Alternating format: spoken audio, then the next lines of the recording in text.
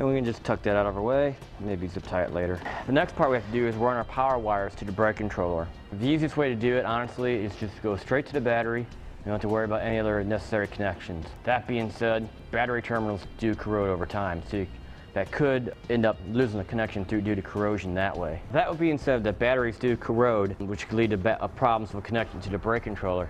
Another way, it's not recommended by the manufacturer, but it could be done technically. You can come off this post here, which is supplied by 30 amp fuse, and then what you could do is come off here, go to your 20 amp reset breaker, so it's still fused to the right amperage, and make your connections here for the positive, and you could run your connection all the way up to, like say this battery here has a connection to the frame or to the body, you could probably make your connection there.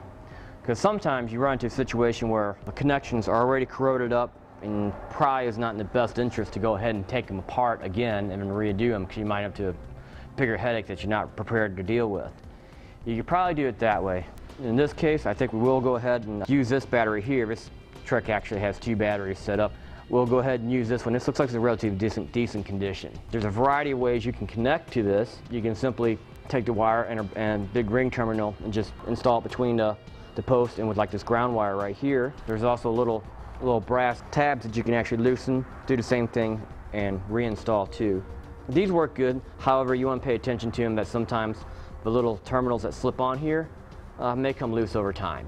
So if you get intermittent problems, maybe one of the first things to check for corrosion inside of here too.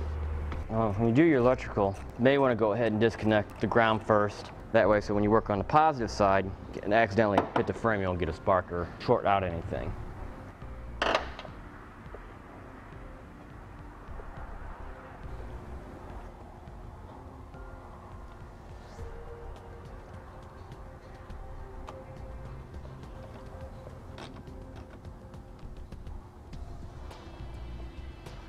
And we'll just test our connections real fast.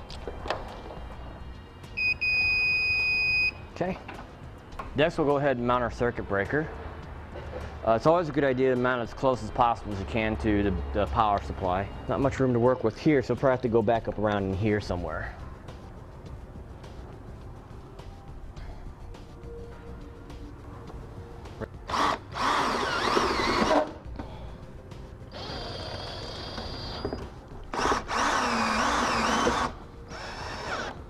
Now it's just a simple matter of running a wire, a ground wire, all the way up into the cab, and then we'll make a jumper from the positive terminal to the side labeled battery on the circuit breaker, and then from the other post back down to the brake controller.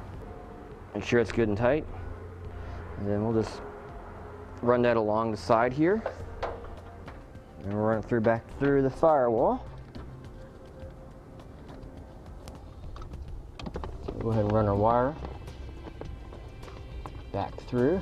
Now we're doing this one at a time, basically. The reason is, make sure you connect your ground wire to your ground wire in your brake controller. Because if you accidentally run these two together by accident, you'll instantly fry the brake controller, and basically you'd spot yourself a brick.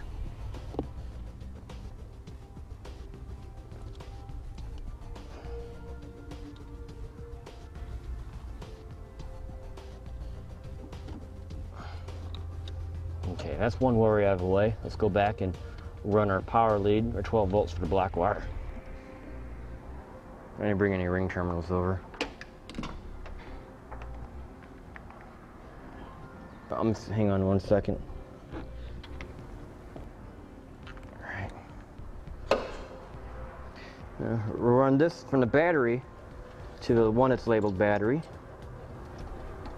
Okay, and we're going to leave this other end loose for now. This end will stay loose. We'll make this our final connection when we're done. So you don't want to go ahead and scrape against a frame or anything like that and cause a short. So we're just going to leave that alone. And then we'll make our jumper from here underneath underneath the dash.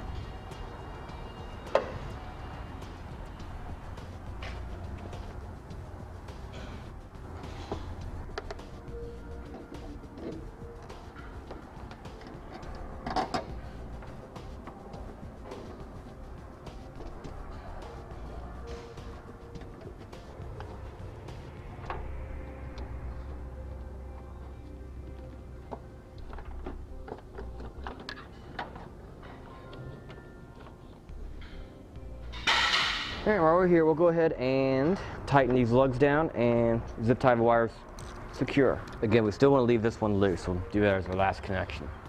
All right, let's make our connection underneath the dash.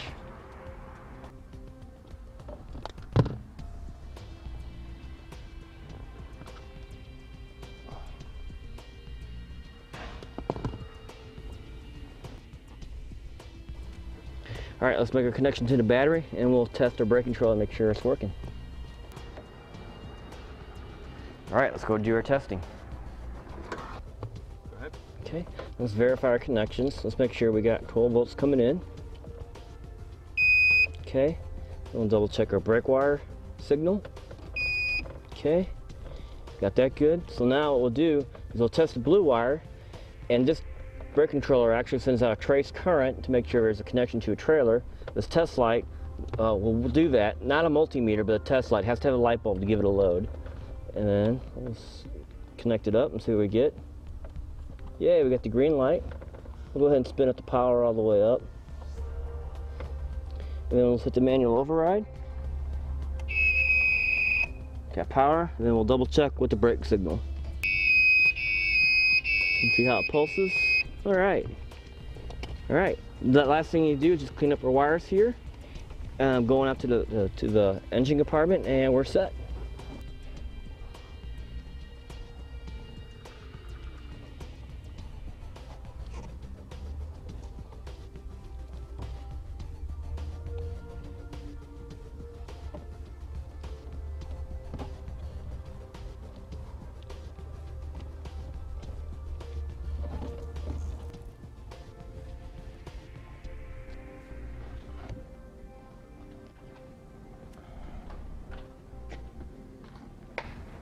All right, and there you have it for part number 39523 from Tekonsha. It's a power track brake controller. We installed that on a 2000 Chevrolet pickup, the old body style.